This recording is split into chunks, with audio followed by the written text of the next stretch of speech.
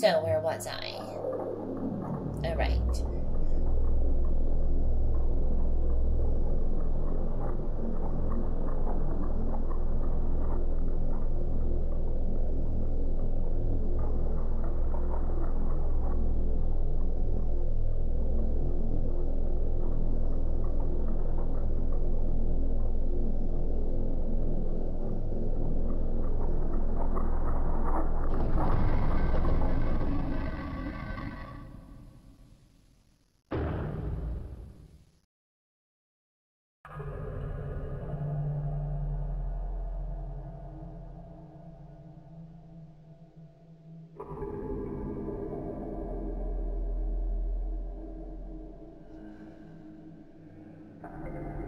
We've already done that one.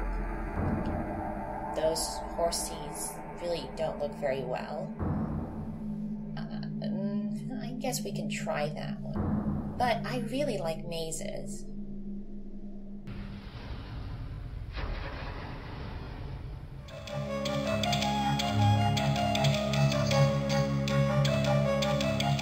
When I said I like mazes, I was lying. I hate mazes. Oh, this doesn't look too bad, though. Make sure to... Oh! Okay. So there's a maze on each side. This is very squiggly. Doesn't look too bad, as long as we avoid the areas that go into the squiggles. It shouldn't be too hard to work out a path. We start here. I think we have to get that. I would assume so. But, I mean, we can... Okay, there's a hole to the edge, and there's this wall completely blocking this entire area off. The only way to get to that is through here. So, I'm guessing if we go off the edge... How do you... Oh, but no. No, I want to go up. No, I want to go up. No, I want to go up. So this is how I gotta control this thing? Can I just click on the blue thing? And okay, that is so much easier. Oh, whoa. Oh, I'm everywhere. Okay. This shouldn't be too bad. So let's find an opening and try to see what happens when we go to another phase. If I got this right, then that would mean that there's a maze on each side. We have to find a way to get to that jewel. Okay, there is. So we have to move along this entire maze. We can't even see 5/6 of the maze at any one time. So we can only see 1/6 of it. And we have to keep in mind where we are orientated. Wait a minute. If we have to keep in mind where we're orientated. Hang on. Okay, if I go up, I should be back at the front face, where we started. Because I went down, then I went left, and if I go up again, I should be able... I mean, three-dimensionally speaking, I would be right back where I was. I need to see something. Okay, please, no. No, don't go that way. Come on. Come on. Follow my cursor.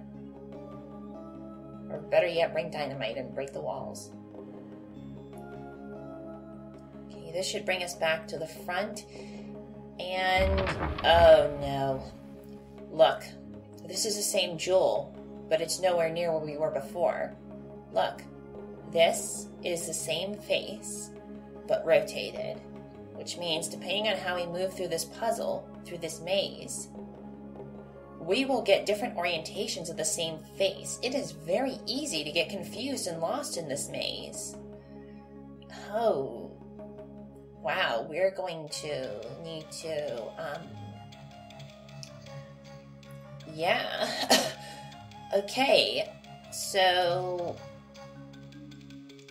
maybe the Oracle, I mean, I hope, have something interesting to say. Pursue what path you may, so long as your endeavor leads you to wisdom. All journeys toward understanding begin at the same place. Although many may follow the one true way, only few may comprehend the path to Mahiman. Alright, the best tidbit I got from all that is, this puzzle's called Path to Mahiman. Okay, so let's restart and try this again. I'm gonna just keep going up, under the condition that I can't screw up the orientation of this cube if I'm only going in one direction. I won't end up if I go north all the time, eventually if I end up back at the original face, I would be right where I started. So I'll be able to look through every face, or at least 4 of the 6 faces easily, if I can keep going north, that is. It looks like I can, that north area up there, I'm going to have to trace around and find a way in. So, hopefully it's accessible. Go this way, this way.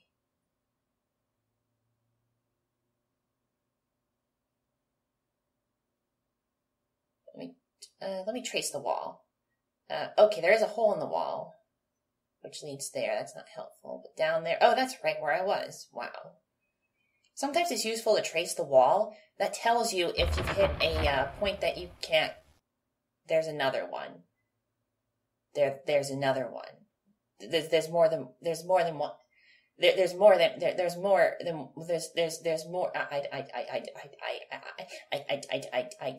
don't want to live on this planet anymore.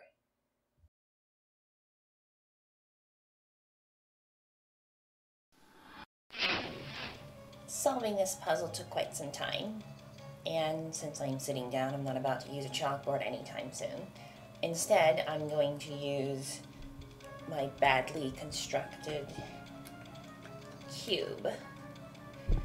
This cube took a while to make. Basically, I went through every side of the maze, looked at every connecting point from one face to another, and decided which faces are accessible from a certain point. For example, here, if you're here, you can move here or here, but you can't reach these two. Only these two are connected to each other. The idea was to try and create an entire rough overview of which faces connect to which faces, and then from there solve 2 puzzles. One, how to reach all the jewels. In this case, there are a total of 2. In terms of which faces to go through. And when we're actually on the face, it's just a basic maze solve, which is relatively easy. It just takes practice to get an idea of how to move, or because there's a lot of confusing, especially with this puzzle in particular. There's so many little squiggly things that just go into dead ends, and it's easy to get tunnel vision and not realize there's a path somewhere. So that is a little bit annoying, but we can mitigate that by at least knowing what our goals are for each face. Okay, so I'm on this face. I know that I have to go through this exit on this face, because that's part of the path that will get me to the jewel. And another thing I've noticed when I was tracing out the walls is that if there's no hole in a wall, there's no way to get to the other side from that same face. So for example, on the very front, the entire left side is completely closed off in the very beginning because you can only access the left side from the openings on the bottom and the left and the top that are on the far left side. And another thing that I like about this cube is that as we're moving, I can move the cube in the direction we're going, which means if we go something like this, I'm back on the front face, but the orientation's different. In the game, it's actually going to confuse you. It's easy to be like, oh, I've never been here before. Wait, no, this is the same face, only now it's orientated differently. By turning this cube, every time I make a move in the game, it becomes much easier to keep track of where I am. So, with that being said, I'm going to set up an easier view of this cube and go through a path that will reach both jewels. Here's the front. The jewel was circled in blue. The only way to reach that jewel is to come from the east face. So let's take a look at the east face here. Now the red lines represent walls. They represent things that we can't get past on that face. They're really more for my help when I was building this, following the black lines. So the only way to reach that side is if we follow the black line. We can reach it from the north face. There's a little loop around, which goes back to the east face. Now from there it splits off into two. We're now on the back face. And we notice that there's three ways to get to the back face. It might look like there's only two, but there are three. There's one at the very, very bottom. The one in the middle takes us to another jewel. So thankfully, the first jewel we have to get to, the path to that jewel is on the path of the other jewel, so that works out. But if we want to actually get there, if we take the top down to the bottom, go back to the east, we'll now have to go to the south. From the south, there's only one path we can take. That'll lead us to this face. On the back again. So this breaks off in two branches. Let's try going this way. This brings us to the west. There's a little squiggly path that will bring us to the north. And this is close to the front, I believe. If we go down, all right, we're back at the front, we're at the start. So if we go from that start, go up and then reverse our path, we should be able to do this. All right, our first move will be to go north. Next, we're going to want to go to the left from here.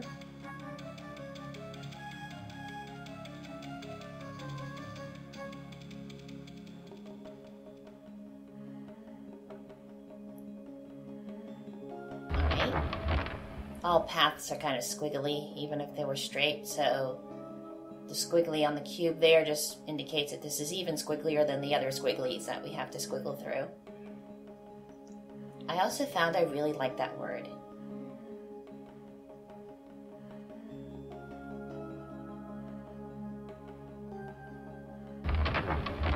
Alright, we're going to ignore the north path, and we're going to go left. So you get tricked by these squiggles. No, don't want to go in the S. Okay. There's really only one way we can go, so that's going to be going up.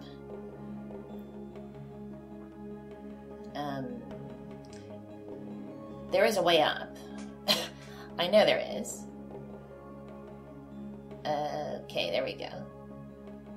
You kind of just have to brute force your way through these things. We want to take this side here, not the one on the left, but the right one. Oh, whoops, just jumped up.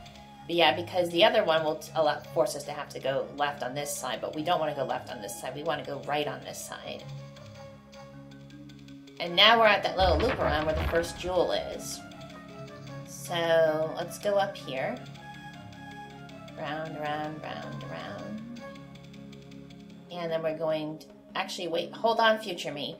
Yeah, it looks like you can reach the jewel from here, but you can't. That thing goes down. Alright, now we go. We want to reach the jewel from the bottom, the middle section, which is basically the one at the bottom, but that's higher than the other one, because the other one is the one we came in from. And with that, there should be a path here to get this jewel. The actual construction of this cube, going through this took some time, but ding. But in the end, it was well worth it. I found the puzzle just trying to construct the cube, so that's one way you could approach this.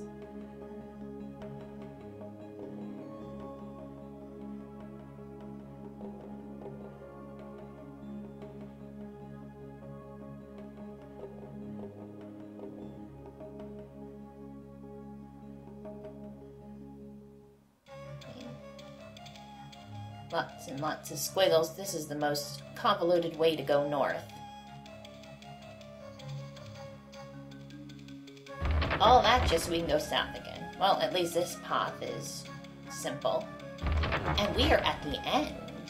Once we move to the left, we reach the original face with the original jewel that we saw in the beginning. And we should be able to grab that jewel. I'm not even going to let the sound effect finish. Okay.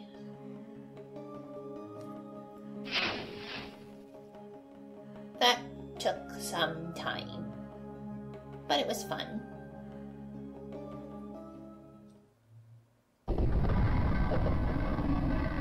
The coloring in the background looks weird here.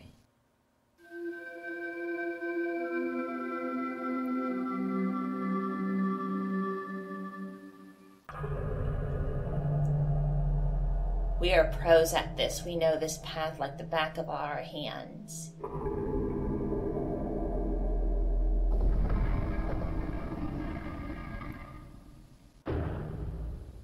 Let's go up slowly, slowly, quickly.